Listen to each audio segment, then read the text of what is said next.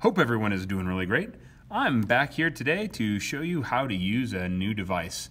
The name of that new device is a photoresistor. Now, a lot of you have probably seen the word photo, like photograph or photography or anything like that. Photo is the Greek word for light. So if you look at it, it is a light resistor.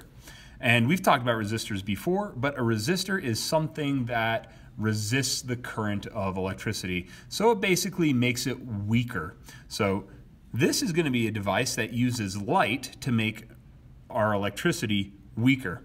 Let's go ahead and meet our photoresistor. This right here is a photoresistor, right? So you can see that it has two legs, and then the top is this kind of weird squiggly looking thing on the top, all right? So what's going to happen with a photoresistor is it's going to use the brightness of its environment to change how much resistance it gives. So in a very dark environment, a photoresistor has lots of resistance.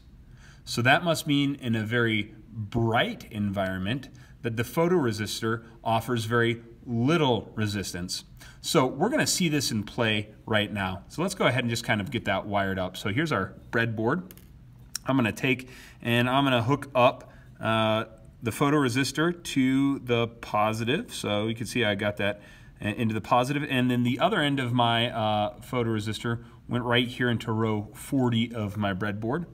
So that means, and actually let me scoot that back a couple holes there.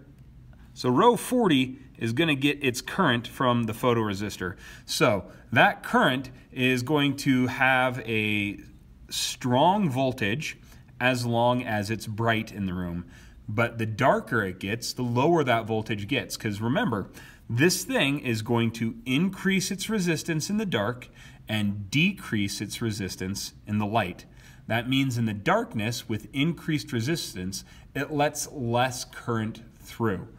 And in the brightness, with decreased resistance, it lets more current through. So row 40 has our current right now, and we're just going to use that current to power up this LED. And remember, the long end of the LED, this guy right there, is called the anode. That's the side that gets the current. And our cathode is the side that should be attached to negative. So row 40 has our current. That means we're going to hook our long end, our anode, up to row 40. And we're going to hook up our other leg into any other row.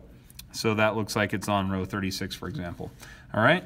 And so now that current is right there in row 36, and that current is positive, and if you remember, positive current really wants to go back to negative. So I'm going to take and I'm going to attach row 30, oh, that's actually 37, sorry, I've been saying 36. I'm going to attach row 37 to the negative. Okay, now we have a circuit. We have a path from positive to negative. It's going to flow through the photoresistor, and then it's going to flow through the LED, and then it's going to flow through this other resistor back to negative. So let's look. All right, and you can see that I have a blue light. And so it's pretty bright in this room, so what I'm going to do is I'm going to make it darker by covering up the head of the photoresistor, and you can see that my light dims quite a bit.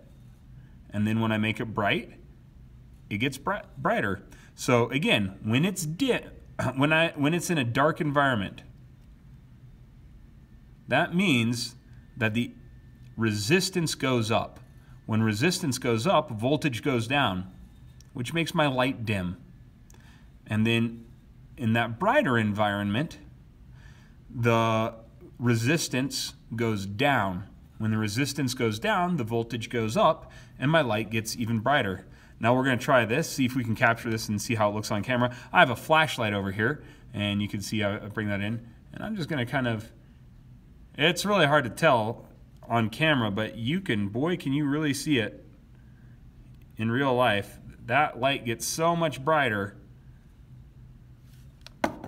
when I shine a flashlight. So when I'm shining a flashlight onto this photoresistor, boy, is it letting the maximum amount through, right? The voltage really increases. We got a nice strong flow of current right to that LED. Again, this thing's called a photoresistor. It uses light, photo, to resist electricity. All right, thanks, and I hope that was helpful.